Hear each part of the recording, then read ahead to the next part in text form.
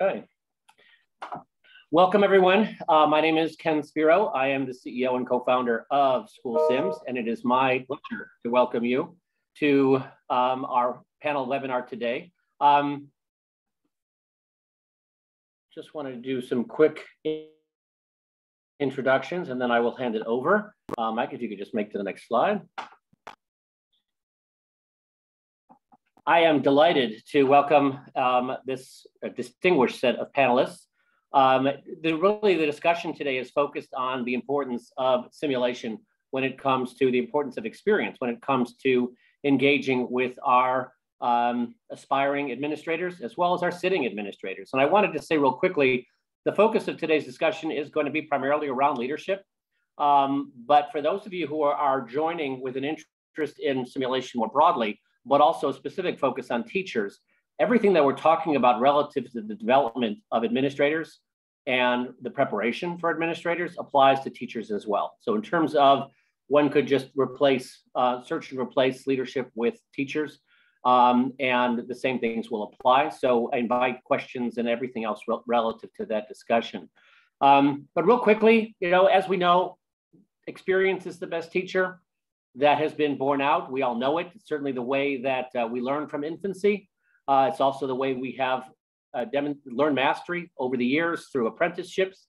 And now, in other industries, other high stakes industries where we wouldn't put a pilot in a plane without hours in a simulator. We wouldn't put a doctor or nurses into an operating theater or even into a patient room without hours in a simulator. We wouldn't send our soldiers out from a military perspective without time in simulation or scalable experience, maybe more broadly appropriate. So why do we do that with our educators? Why do we do that with our administrators? It is not easy. The job requires not just knowledge, but more importantly, experience. You're dealing with stakeholders who often have conflicting demands and they're not necessarily rational. So it's not like we can teach you how to deal with that. You have to feel your way through it. And of course, the school of hard knocks is rather painful. And so that's why we wanted to really focus on the importance of experience but you have to do it scalably. We have to find a way to do this in a way that can fit in nobody's got time. And so we are delighted to have this group of folks together here. In particular, we have Dr. Sheila Moore from University of Central Florida, Dr. Erin Murray from University of Connecticut, Dr. Gonzalez from San Diego State, Dr. Sara Dexter from UVA, as well as Dr. Ginger Watson, who bring a wealth of experience, both in terms of as practitioners, as researchers, as faculty, in and around the concepts of leadership, but also simulation. And we'll flesh that out over the course of the discussion. But lastly, I wanted to introduce Professor Mike Johanna from the University of Pennsylvania. He leads the mid-career doctoral program, as well as many other things. But I wanted to take just a moment to, it was with Mike that I began this journey. I've been doing simulations for over 30 years, almost 35 now, but it wasn't initially in K-12. But I was teaching at the University of Pennsylvania in a doctoral program offered by the Graduate School of Ed and Wharton for Chief Learning Officers about simulation design, and was introduced to Mike. And for those of you who were around at the time, I'm sure that on this call, we probably have a fair amount of that. They reminded me of the old Reese's peanut butter cup commercial, two great tastes that taste great together. We just hit it off. It was a wonderful discussion. And I talked about sim, but he shared with me what he called and calls the silent crisis of leadership in K-12, which really was that precipitating moment where it just clicked for me that why apply this approach anywhere else? It is so powerful and the needs are so great. Let's do this here. Now, it took a little while to convince Mike, but we did eventually get there. And ultimately, this is what, that was the underpinnings of where SchoolSims began. And with that, I wanted to introduce Mike, and he will be leading our panel discussion today. Thank you, Ken. It's a pleasure to have to be with such a wonderful panel and to have so many people on this call. So thank you for allowing some time in your afternoon to be a part of this discussion. You know, Ken, with that example, I've never been sure whether I was the peanut butter or the chocolate. So we'll have to have that conversation later on as to figure out how exactly that works out. and perhaps the silent crisis is no longer quite silent for those of you working with school leaders. It certainly is something that has only gotten more attention, I think, over the last couple of years. But essentially, the short story is that I started out as a high school teacher and an administrator, and then sort of in a not terribly well-planned career path, ended up in doing a lot of professional development, working with teachers and counselors and administrators to provide both pre-service and in-service. And over the years found that we could do some really interesting and creative things, as I know a lot of you are doing, to support people and how they build up their skills, how they kind of orient themselves in terms of certain kinds of dispositions, the knowledge they may need to do it, and so forth. And yet, there was this elusive piece of the job that seemed so central of when the board meeting or the community meeting goes sideways and how people react, how people get into it, how do they do that? When you have that parent in front of you who is presenting, shall we say, a challenging interaction with you, and you're trying to figure out how to do that. And the challenge, it seemed to us, to me, was that, as Ken was saying, why would these not be things that we had already practiced and understood and developed the underlying capacities around those? Conversations with veteran leaders and teachers and counselors and so forth always generated a fairly similar set of scenarios about the kinds of things one could anticipate facing in the first few years. So that generated this interest, I think, among our own students as well at Penn and some alumni that got involved in this to figure out how we do this. So with that, I'm extremely pleased to have our panel here, folks who have been involved in this work for a number of years, different lengths of time and in different ways. I'm going to ask them to kind of briefly introduce themselves and the work that they do with this in a couple of minutes. And then we will open up for some discussion around the panel, which I really hope is a conversation there, and then open up for discussion for all of everybody else on the call. So please be jotting down questions. I think we have folks monitoring the chat, so feel free to pop them in there as well. And we will try to make sure we have as robust a conversation as possible. So Dr. Moore, may I turn to you first to start us off?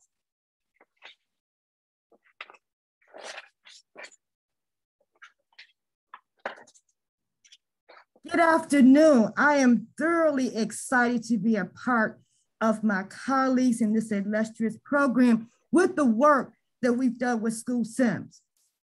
I am also going to be an advocate for SchoolSims because it is an instructional tool. I come from a K-12 background, and once COVID hit and we knew that we would be technology using the online, I'm thinking as an instructor, I need an interactive tool. Because as adult learning, we need to engage our adults. SchoolSims answered that. So I use SchoolSims in my master's program for aspiring principals and in my Ed.D executive education program. What was so exciting about the work was, as you can see on the screen, the students, when I started using SchoolSims in a synchronous and asynchronous environment, they loved it. They said it was realistic, authentic. It looked at the problems of practice, and mostly it's a decision-making tool. So I'm looking at to using more of SchoolSims in my work with school districts, as well as embedding more of the school simulations within the master's and doctoral program. And as we go through the webinar today, any questions, I'm more than happy to exactly how it works with our aspiring principal program with mentoring and coaching, as well as problem practice in our Ed executive education program. Wonderful. Thank you very much. Thank you very much. And well within the time frame. Fantastic. Thank you. Thank you. Dr. Ori, turn to you, please. Good afternoon, and it is a pleasure and a privilege to be here today to be able to share our experience at the University of Connecticut. I've been a long time K-12 teacher, administrator, assistant superintendent, and a year and a half ago joined as the UCAP, University of Connecticut Administrator Preparation Program coordinator. But I also want to point out, I've been an adjunct professor in this program since 2007. And the evolution of this program, and in the past year to have the opportunity to integrate SchoolSim simulations into our course, our 2-year program, has just been outstanding. the energy, the excitement, the way that we can correlate these simulations with our coursework, core assessments, our intern experiences that students have has been outstanding. The reflection, the feedback that we receive from students indicates that their leadership skills are growing, that they're being challenged and being able to think outside the box in situations. And I am always saying that we certainly have our coursework and we have our internship work, but this is in the middle, and it really does provide authentic experiences where students have to really figure out and stick to their core values, beliefs, vision, and make quick decisions that are going to impact stakeholders. So I can't say enough about the work that we've done at UConn with this product in a very different manner than what our students have been experiencing. Wonderful, wonderful. Thank you very much. Thank you very much. And so we turn to Dr. Ojeda. Hello, everyone. It's a pleasure to be here today. I want to think back to 2018-19 when we were looking at launching a fully online administrative credentials program for us here in San Diego State. And at one of the main things that came up is how are we going to provide some consequential, meaningful tasks for students? And SchoolSims came and delivered. That's really a product that was at the foundation of the redevelopment of our program. And we now use it across our traditional face-to-face or not so face-to-face currently, and a fully online asynchronous program. But more so, what I think the program has done for our students and for us is to really ground a lot of the learning in relevancy, particularly as we reviewed the simulations with our instructors. There were a lot of emotions, a lot of flashbacks that would come to the instructor and say, oh, I remember this scenario. I've lived through this scenario, or I know of this scenario. And facilitating that in a synchronous or asynchronous way became a really meaningful way to present the knowledge that we knew existed with our instructors in our program, the lens that we use around equity-driven leadership, and then communicating that to students as they engage in those experiences.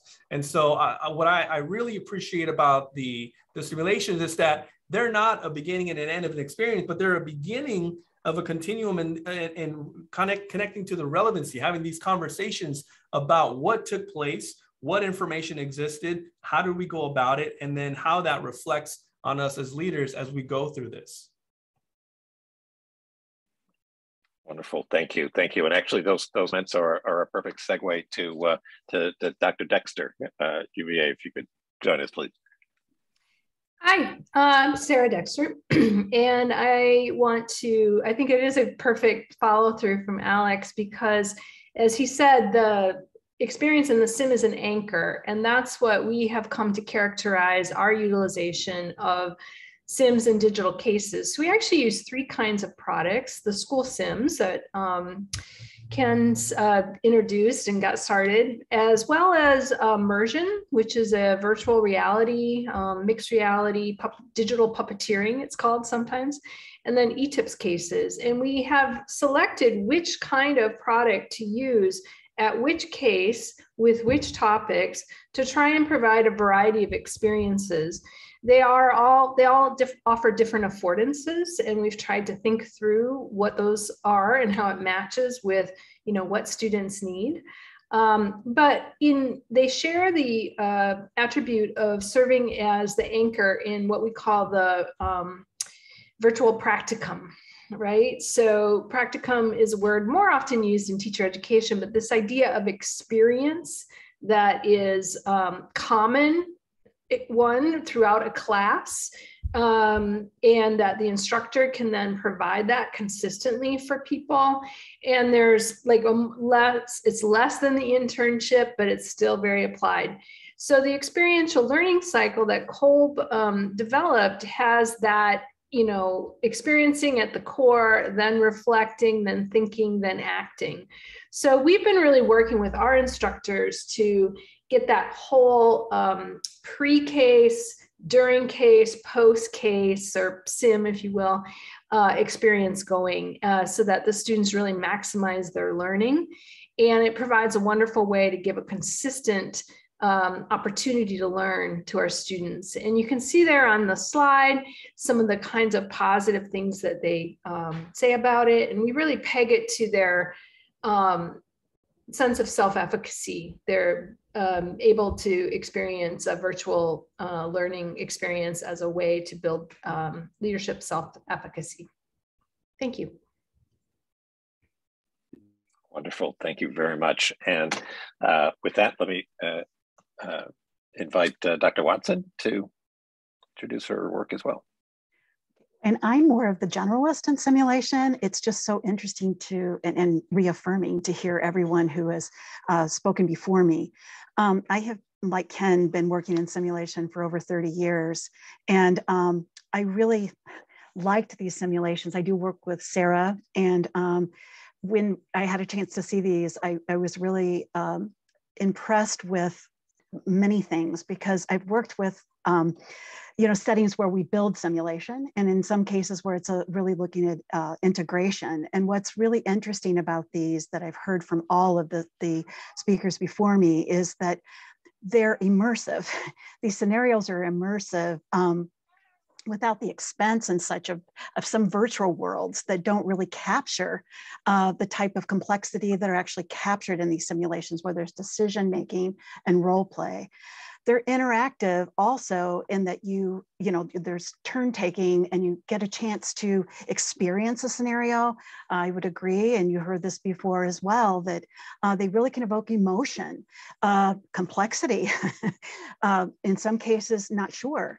And that goes beyond what can typically be done in a case or a text-based case.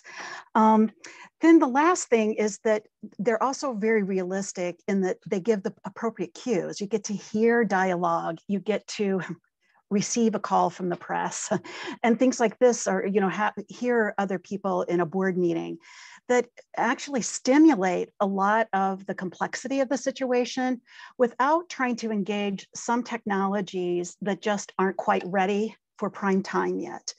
And by this, I mean, we see conversational agents and virtual humans and such, and they're just not quite ready for those types of conversations. So the interesting piece of this simulation is that it brings all of that together in a very scalable simulation and set of simulations, which you've heard from others, in that they're using multiple simulations across programs.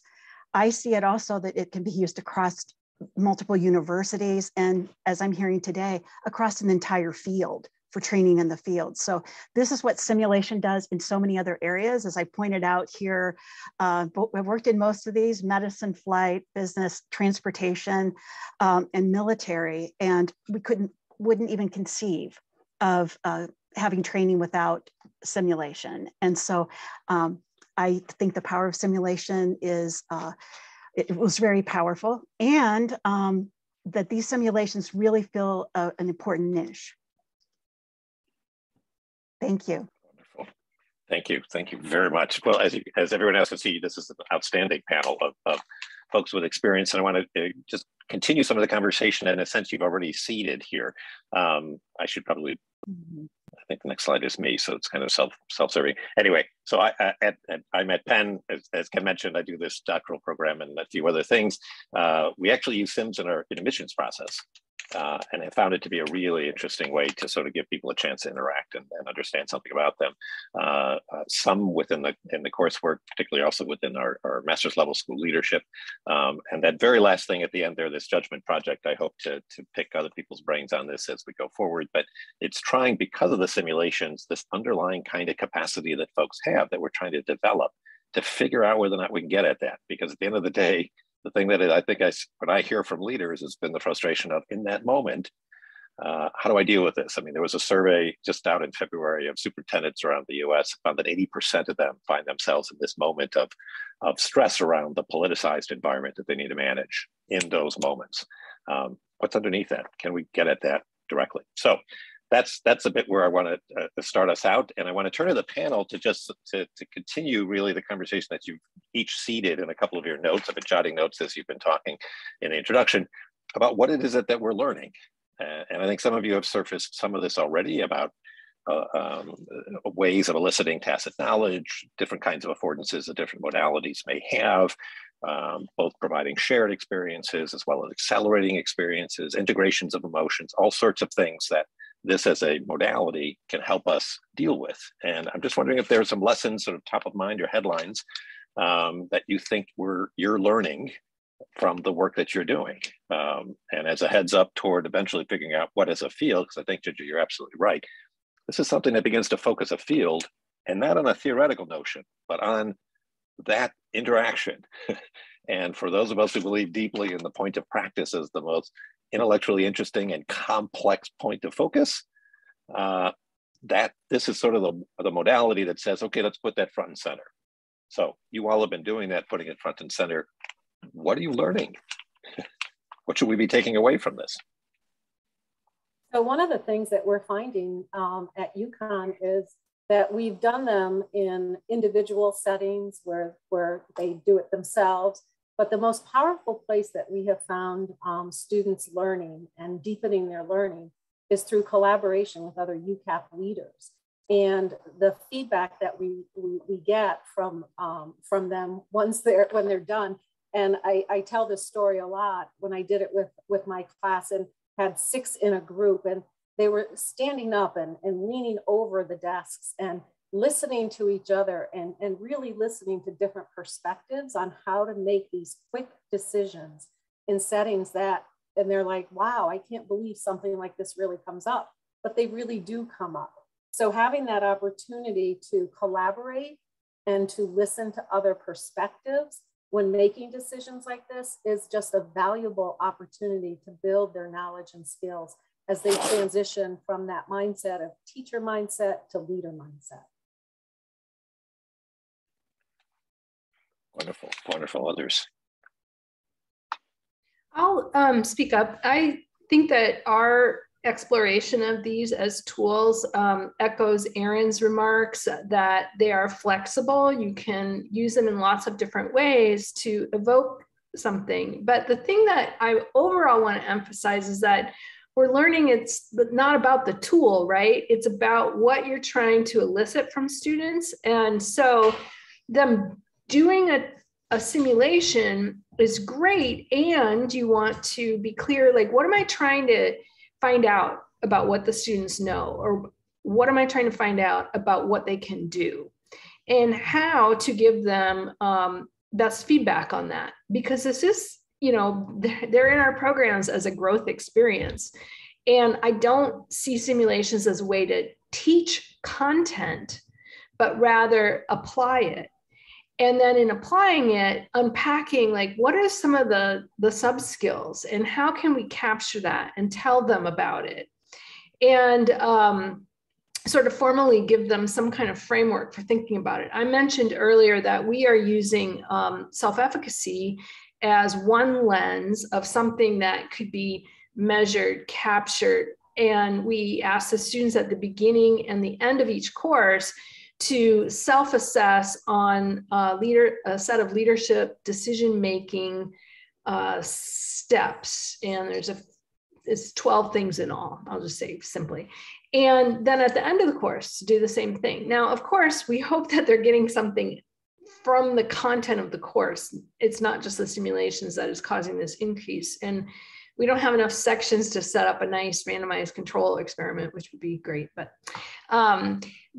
they do say things about how emotional arousal, source of efficacy, self-efficacy, how that is allowed for in their experience, their master experience, their vicarious experiences, and their imaginal experiences. And so I think helping to anchor for them what's a way to think about your growth as a result of this experience, but then for us to know as instructors so that we can help contribute, to the kind of feedback, to the directional steering that we provide students so that they gain the most that they can, and help them then bring into their own lens okay, how should I be thinking about this? You know, what, and recognize like I do have an experience that is like the one that just happened.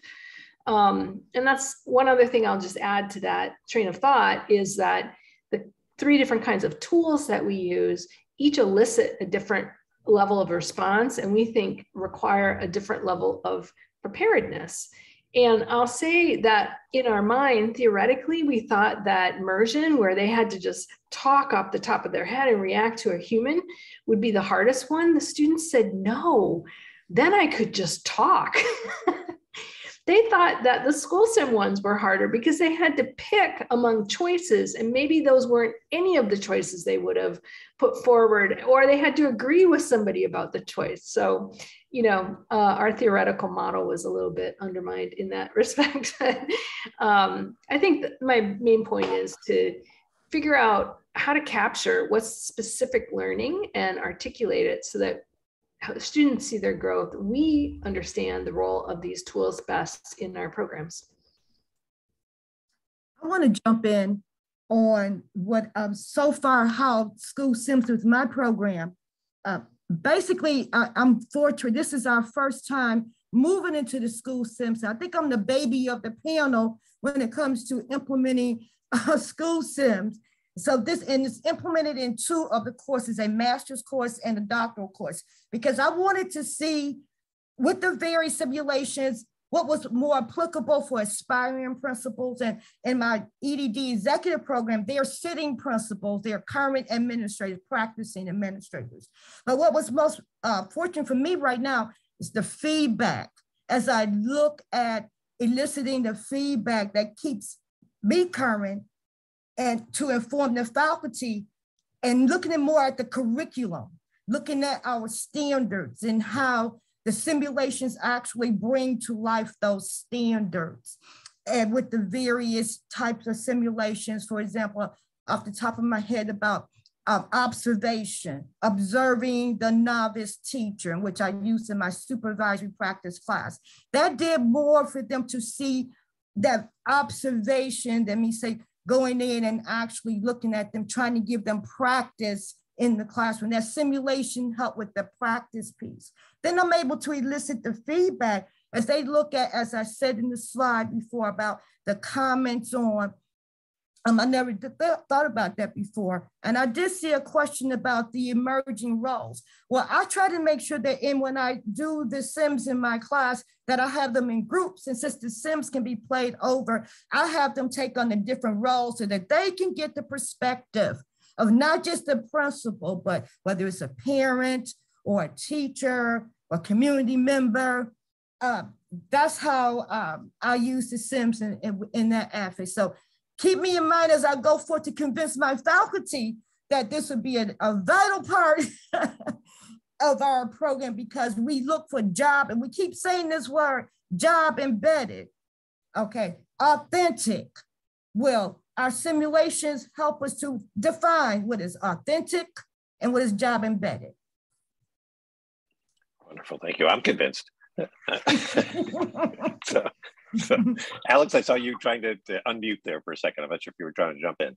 Yeah, I mean, I want to echo. I think what we're talking about here is the anchor across, you know, the relevancy of where we place these simulations and how we utilize the simulations. Essentially, I can give you an example. For example, in our program, we have 5 types of equity-driven leadership that we use to ground the work in the courses.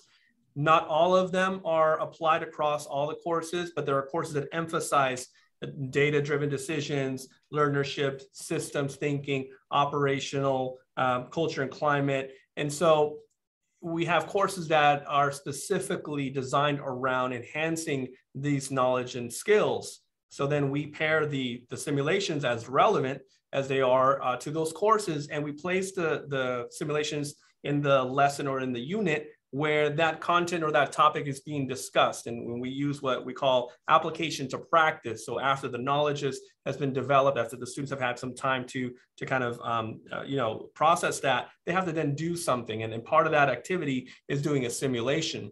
not only doing the simulation, which is wonderful, don't get me wrong, there's fantastic feedback, there's opportunities to pause, come back to it, start over, you know, make your decisions as you go along. But we added a rubric-based reflection component in which the students have to reflect not only on the logistical things, you know, what happened, who was present, what are some of the data elements that were a part of the simulation and experience, but more so in terms of how they are reflecting on how they applied the type of leadership thinking that is emphasized in the course. So for example, on the school turnaround, for example, you know, how did data thinking or data design thinking impact your decision making as you have that lens?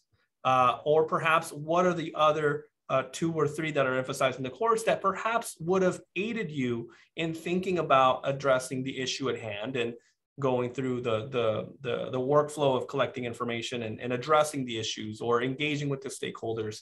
And what we have found is that the students find that connection, that relevancy really important, because they're able to then reflect not only on what they've learned, but where they currently have positioned themselves as a leader.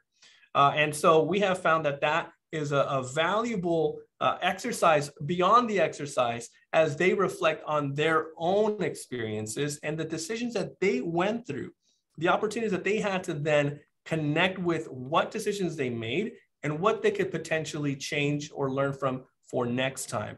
And so we've kind of grounded our work around that. And as an instructor, it's great to be able to see that. And it also, you know, raises some flags in some cases like, oh, I think we need to talk a little bit more about the data protocol, or we need to talk a little bit more about how to involve the stakeholders and the feedback portion of it. So for us, it's not only great, you're able to reflect on this and you tell me what happened, but more so, how are you processing this critically?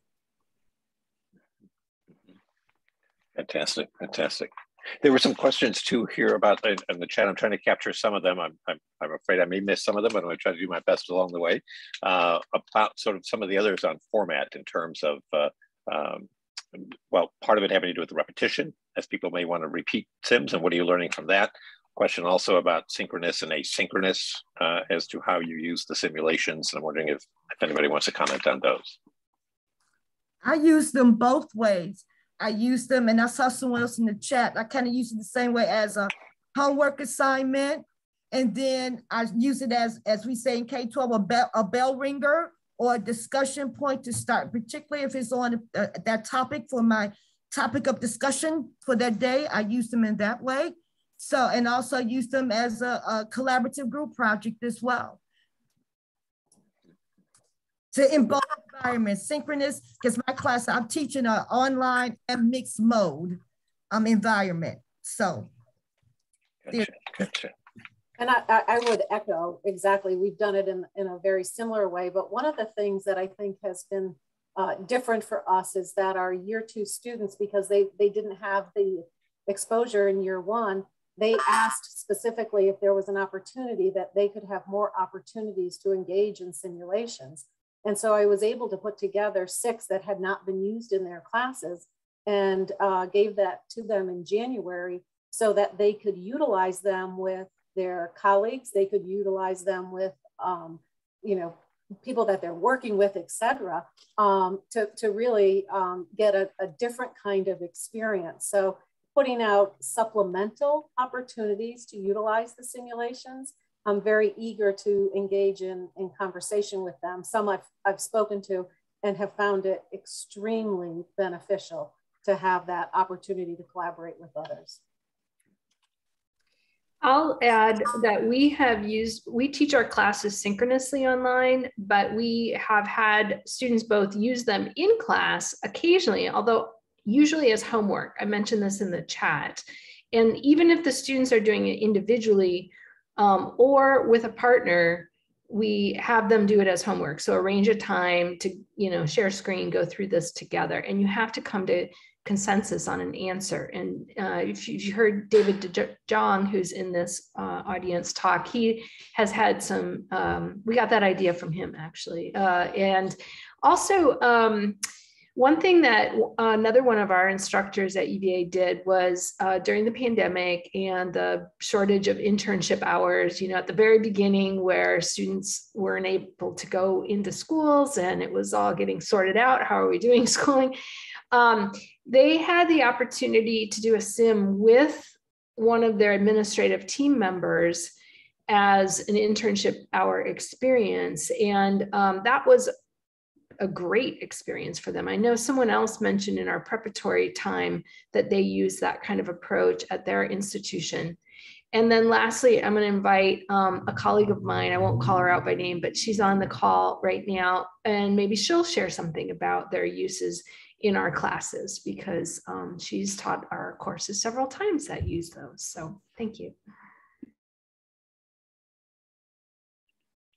Should we provide an awkward pause here to see whether or not she clicks off her microphone, Sarah? Hi, can you all hear me? Yes. All right. I'm taking advantage of the format so I could get my walk in. So excuse me as I breathe a little hard while I speak. Hi, I'm Tinkani White. I hope you are talking about me, Dr. Dexter. Yes, we have used the Sims in our Leadership for EdTech class. And we've used both the Sims as well as the immersion. In the feedback, what I found interesting was the emotion that it elicited in students. And it's very typical to the emotion that you would find, the emotion that you would have when you're actually dealing with the issues in real life, so to speak. So we found it to be very, very useful. Fantastic, thank you. And I agree with Alex. I do like the bird singing. Sitting in Manhattan, we don't get a lot of bird singing going on necessarily, but I could share with you a siren or two just to give you that ambiance. I'd like to to get back to this question about what this focus on what are we trying to develop? What are you trying to learn? But also, what are our students trying to learn? And that somewhat goes to this question of when people come in. I've certainly often found that to be the case, where participants in a sim, one of the first requests is, can I do that again? Can I try that again? And it is, I mean, one can understand that just from a visceral experience. I think I could do this, I'll try this out, and so forth. But it's also evident that somebody's trying to find something else out. They're trying to determine something from it as well. And almost to your question, or to your note, Sarah, about whether or not it teaches content, what I think is interesting is the role it plays in stimulating a demand or desire for content, rather than necessarily delivery for content. And I wonder how that's playing out for folks. And so what are you trying to elicit? What do you see students trying to elicit from this modality, again, in the different forms that may exist? And how do you know this stuff is working? How do you know if it's, in addition to them having good experiences perhaps and saying that this is nice and interactive, what is it that we're developing out? You can see my bias in terms of the judgment project stuff I've been working on, but what is it that you think is developing out? How do we know this is having an impact? I want them to feel it. I mean, we talk a lot about emotion, but it's not until you're in that hot seat. And I think that's, kind of at the centers, we want to provide them, like we've said, we didn't have some opportunities during distance learning. We're getting back to that now. But I think what we've learned is that, even in the real setting, you go do an observation, you go do some shadow walks, you might or might not see some of these issues, right? And what we want our students to know is that these things can happen, and they have happened, as Ken, I'm sure, will tell you, is that these all come from real scenarios.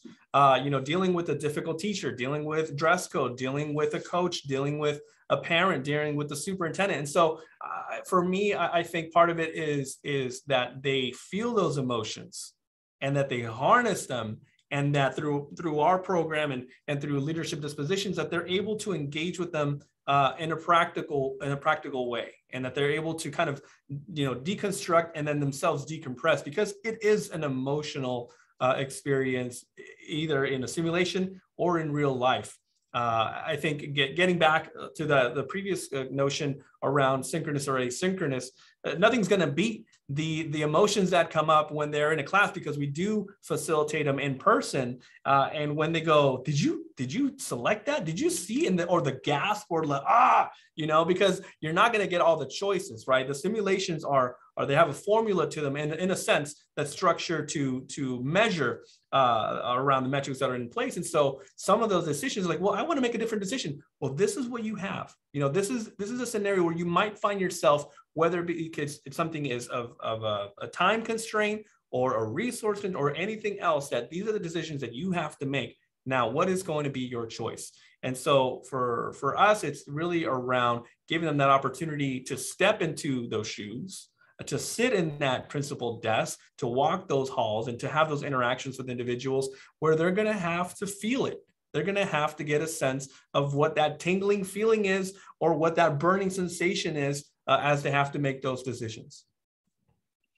And Ginger, if I could put you on the spot for a moment, I was going to ask you about, because this sort of emotional trial run going through it, my quick read, and I find myself as I was swimming in other people's pools of research literature that are not my own to try to understand, but it seems that this also actually has had some effectiveness in reducing stress within those professional roles, that people have had a chance to work through that a bit, and God knows if we can do something that helps people with stress, that would seem like a promising thing to pursue. But I would turn to your expertise. Absolutely. It's been shown in a number of other professional areas that by encountering some of the very difficult or complex situations multiple times, one is just much more prepared. You develop a competency, but you also develop that, maintaining your emotions sometimes in that time of stress. You've had a chance to work through it. We say the reason Sully Sullenberger landed the plane in the Hudson is because there was an opportunity to practice that and practice it, every few months essentially. But it's really the complexity and the practice, and especially for these, individuals who are new to the profession, it's really critical because they're dealing with a lot of complexity, maybe for the first time, as well as looking at a multitude of responses. Everything that people have said is wonderful. How many times do they go through it? What happens when there's kind of a mistake or it doesn't end well? How we learn much more sometimes from our mistakes than we do getting something right the first time, because there's a lot of understanding the nuances involved. And so the emotion, repetition, and then application has been shown to transfer very positively to real world applications in a variety of disciplines.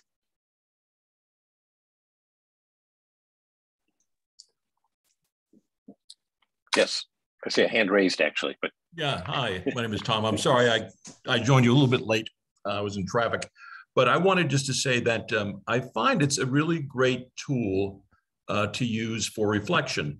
My program is at Thoreau University along with Alan Sebel, and most of our students are New York City teachers who are aspiring administrators. And the way I recently used one of the simulations was as a, we're an asynchronous program, and we use it as a project so that the students were placed into groups and they had to encounter the problem, and there were 6 different opportunities within this particular simulation to make decisions. So for each one, they had to make a presentation. Each group had to make a presentation in which they explained their thinking as to why they chose a particular option in each case. And then also they simultaneously explained why they didn't choose the other options. And it was very, very interesting. And I got some very good feedback from the students about it. So I think that we don't reflect enough on certain things, and you can only reflect so much on reading. But when you put them in a situation like that, that was, in this particular situation, it could have happened almost in any school. I think that's really valuable. So thank you. Oh, thank you. And I noticed there was a comment earlier about the reflection piece as well. And I just sort of want to get an understanding of how people are using that, and what do you look for in people's reflections? Is it, given the peculiarity of this as a tool, what is it that you, and I'll start with the panelists, but then open it up to others. What are you learning? What are you looking for in that reflection that you think this particular modality helps you understand or elicit? Well, I'll throw in that I think the most important way that these can serve as excellent reflection points is because the instructor knows what the experience was. If you ask them to do reflection logs in their internship experience, which is a great activity, but they're all out at 30 different schools and you don't know what they experienced. You don't know, did they catch something? Did they miss something? Did they interpret something well or not? And as a middle section between, text and then working with text and then going out into the field, this middle ground that simulations helps you address, where you can give them this concrete, similar experience. And then to see, were they thinking of their actions? Were they looking inwardly? And I want to just say that this is a little digression from your question, Mike, but I think it's brings up a larger point that we can allow for Sims to provide a way for students to see back something about themselves. They are able to, it's kind of fail safe, it goes slow enough, they can have to record what they decided. There's that little artifact that can be given to them by SchoolSims at the end. All of that serves as a point upon which students can reflect. And so then if they see themselves as the bringer of bias, of assumptions, of prior experience or lacking prior experience, if they start to see their role in the way that they made choices, I think that's a critical aspect to look for in their reflection. And it's also congruent with them developing along that model of adult development called the constructive developmental theory, the idea that you recognize you yourself are authoring your own viewpoints and, well, I'll just leave it at that. Thank you.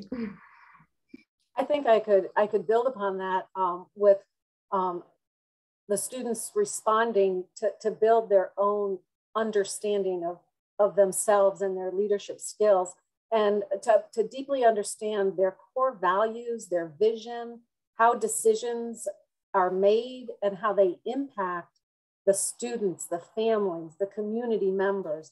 It's really the aha that comes from these experiences that says, I wouldn't have thought about that if I hadn't been involved in this simulation. It really made me think more deeply of who I am.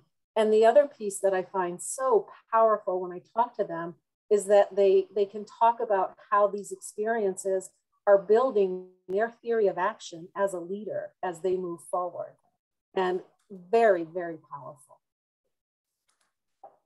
In my reflections, and I do have them do reflections, I look at it from the various perspectives collectively as I look at they all. It gives me an insight into the students that I'm dealing with, looking at the insight into their own personal worth, their reflections about what they're with children, community, teachers. So it gives me a wealth of information as I plan my teaching, the topics, as they give me insight to what's going on with them and how this Sims apply to them in their schools. Is it current?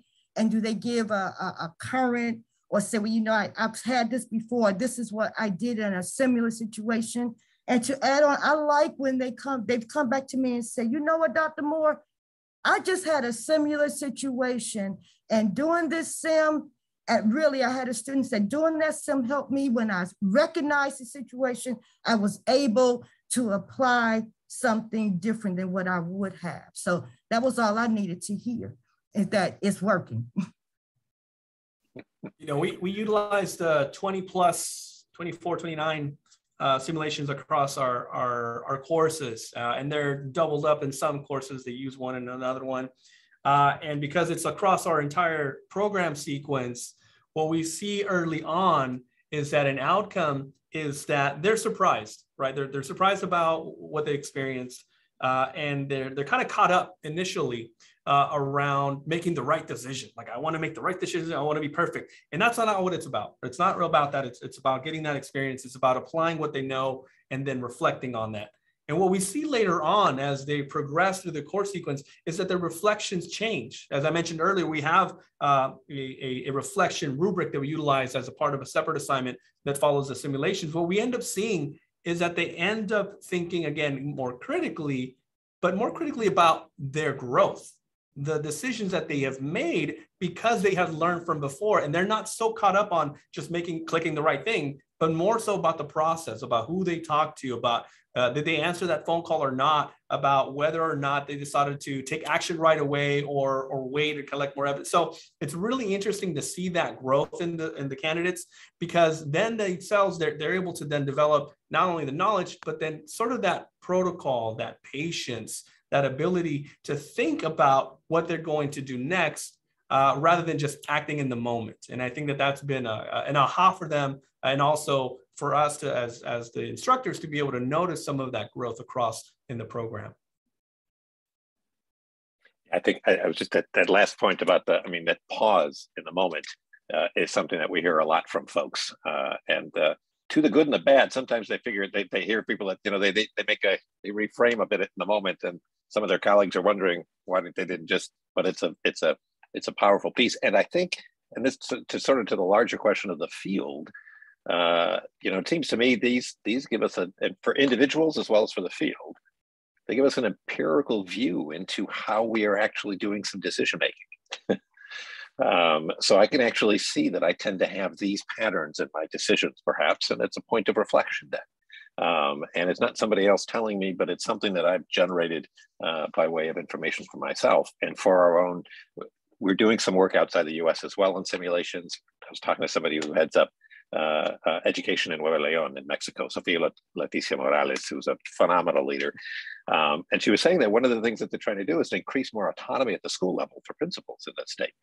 And the challenge was they had very little view into what their level of autonomy or view around it or self-efficacy, Sarah, to your question, it was at the moment. Where was their baseline? Where were they even starting? And something that would provide a view into that, both for the individuals as well as for others. Let me make sure, Ken, I'm not sure if we have a little bit of wiggle to just open up further for questions. I know there's some great questions in the chat still.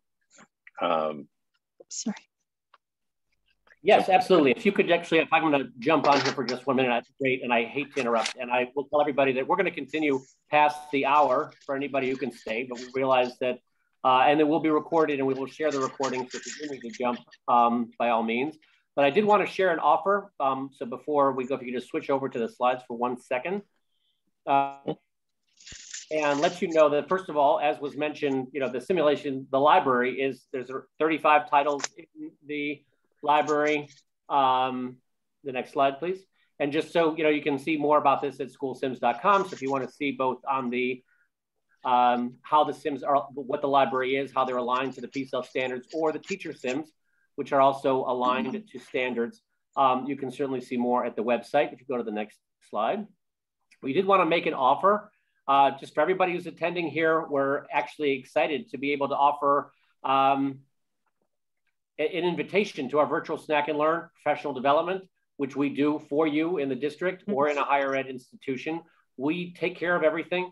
We'll provide you access to the opportunity to engage with members of your audience in a sim and have an opportunity for a small snack, but in the opportunity to really engage, to really learn. Seeing is one thing, doing is believing. It is all about learning by doing. And so the opportunity to engage with you is an opportunity that we'd like to offer to you. And so please, you can use the QR code or reach out in the email that you'll be receiving post-webinar. And we'd love to hear from you and also love to engage with you. And with that, I will turn it back over to you, Mike, and we can hopefully continue the discussion. But thank you all for participating. And again, we greatly appreciate your time. And please feel free to submit your questions via chat. There was one question I wanted to make sure got answered by Patricia in terms of where the Sims come from. All of the Sims, as Alex mentioned, are actually developed in collaboration with practitioners. We don't have an ivory tower filled with folks who are just writing scenarios.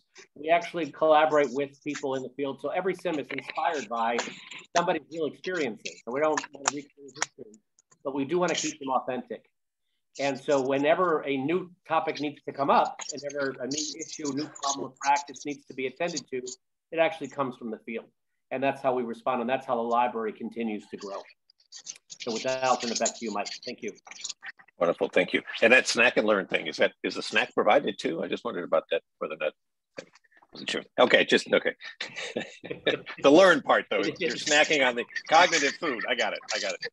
So I wanted to turn. We want to hit all the things in the experience. We want to hit emotional. Right. You know, it's the emotional engagement, holistic, as was mentioned, and some people respond well to the food. So it's whatever it takes. The snack is provided. That's right. There we go. Perfect. So let me just return to any other remaining questions from from participants here, from the panel, from those who are attending. And I also would like to plant the question to all of us, what seems to be the next thing we ought to be doing? Where do we take this? What is the both for individual programs, I suppose, but even more so toward the field? What is it that we as a field, it seems, I mean, we heard early on about how other fields have been doing these kinds of simulations, and it's certainly something that I find myself learning a great deal from nursing, from medicine, from other kinds of fields that have these and are looking at the development of their professionals intentionally around the information that can be thrown off from different modalities of simulation. So I'm wondering what people's thinking is, based on your own experiences, what we ought to be doing next in the area of simulations and this kind of experiential learning. I think more research is needed to establish the efficacy of these, to set up the empirical design, the research design that would allow us to understand the impact that they make. Ginger just made that point in the chat, and she offered to, I'm going to take her up on that offer to look at some experimental designs. But, you know, many of us are at institutions where the program size would make it difficult to do a randomized assignment. If you have 2 or more sections running at your institution of the same course, hit me up. I would like to collaborate with you because you need to be able to, Alex, you do. You need that in order to kind of set up the research designs that help us really establish what kind of learning tool are these? To what outcomes do they contribute, et cetera. Great. Yeah, Mike, I think Sarah's onto something, and you too. I think we need to write about the leadership pause. I think that's our title. I think that's what we need to write about.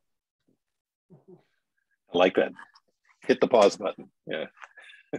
You know, I do think also that, you know, building the learning, the adult learning of the instructors and our instructional coaches and all of the people, the mentors, to really bring our mentor principles into the fold of understanding these opportunities to grow. And I, you know, in my previous experience in a K-12 system, if I had this as the assistant superintendent, I'd be doing this monthly with my principals to continue to build their skill, but to build and engage in that adult learning is really such a powerful tool for these simulations. And I want to jump in and say principal supervisors. The principal supervisors, we need, because they're the ones that actually are the mentors for the principals. So if we have that piece, and I'm like you, the bulk of my career was in central office, we call it central office. And if they had this type of tool at the monthly meetings for professional development, I believe, and then the tool to pass down piggyback, I think we will have a much more well-rounded decision-making. We will be able to see more effective decision-making. That's echoed in the chat by urging towards some more systems level work. Also seeing an urging for more toward equity topics and also special education. I see an electronic hand raised, though I'm trying to scramble around the screens to see which one got raised. If you just raise your hand, do you want to, James McCarter? Yes, Dr. James McCarter, Director of Student Services for Camden County Schools in Georgia. And I just want to attest to the fact I have several teachers, administrators that I've mentored throughout the years, and I've had the opportunity to use these simulations with them. And now many of them are serving as principals and administrators within different districts. And I've had quite a few come back and ask about the simulations as well as to reference the effect that it had on them in building themselves as leaders. So I just want to say thank you to you and your team. And you asked, what could you do next? Just keep marching forth and getting the word out in reference to this form of professional development. I think it's absolutely amazing, and I believe it's the future. So thank you, guys. Great. Thank you. Thank you. Great.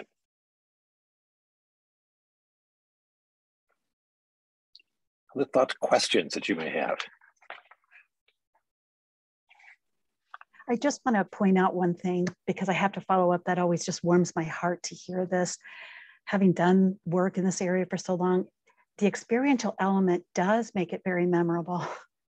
It is something students may not remember, something that they read, but they will always remember those things that they did. And I think that's where there's also a very, very unique fit for this type of tool, simulated tool within a curriculum. So thanks for sharing that. Yeah, thank you. And I think it's something echoing, Andrea, I see in the chat, echoing Sheila's point, the sense of going after, working to develop the capacity of professor practitioners in their use of these kinds of modalities as well, since there can be, the academy can be all consuming in its methodologies that it has a certain inertia around. I will offer that I have a paper under review with JEA that should hopefully get published soon.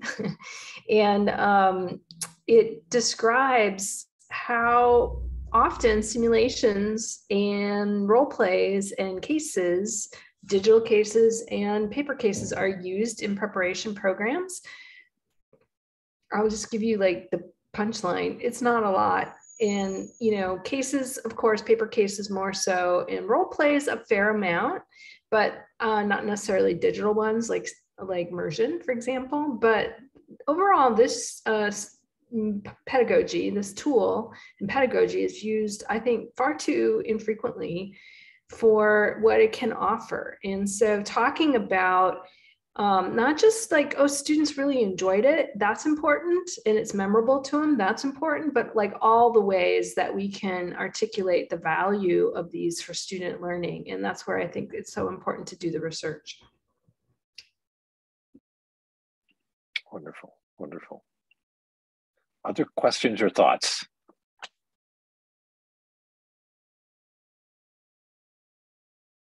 I do have to throw in, because I mentioned this before, I do think this is something that is a field-wide opportunity. Sara, you're right, you've been a champion on this modality for a long time, and I think also been very useful. I have borrowed, with citation, I should always say, borrowed heavily the continuum that you all generated a few years ago and such, and it's just a way for us to orient our thinking about it, since we tend to skew toward a certain kind of way of preparing people. So it does open that up.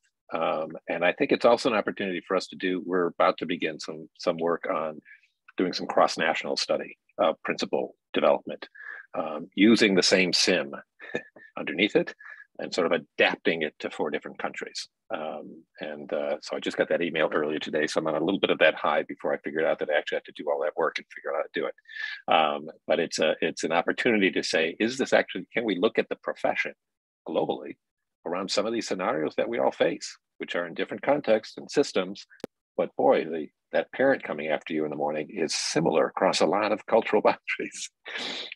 And how do we as a profession learn more globally, just the way others do? Judge, I see you jumping in on that one. And you've got, I don't want to get into certification and things like that, but that you can learn also from many other professions of how these standardized scenarios have actually really helped the professions at large. So I'll just add that it exists in flight, it exists in healthcare, in a variety of the professions within the healthcare setting. It's time for education. It's time for education to step into this. It is. And thank you. I have to acknowledge my colleague, wonderful colleague here, practice professor Andrea Kane on there. And thank you for that note, who is also bringing phenomenal experience from superintendency work into our efforts. Anyway, so can I just say, teacher education is quite far ahead of leadership education. So, and some of you on this call, I think, are from teacher ed, but they are embracing the utilization of sims of a variety of types of simulations. They're several years ahead, I'd say. So yeah. No, why is that? You know, teachers always takes a while for administrators to catch up to teachers. That's been, as a historian, I'll say that might be the case. I don't know. We'll see. Anyway, I do want to yes, time. That's true. That's true. Any other questions? So I don't want to cut us short, but I also want to be respectful of time, and I'm really appreciative of the engagement that people have had. I know we're recording all this, and so there'll be a chance to come back to it. Just like with simulations, you can replay it and see how it went. See that, tuck that one in there right at the end. Just any other questions, thoughts, comments?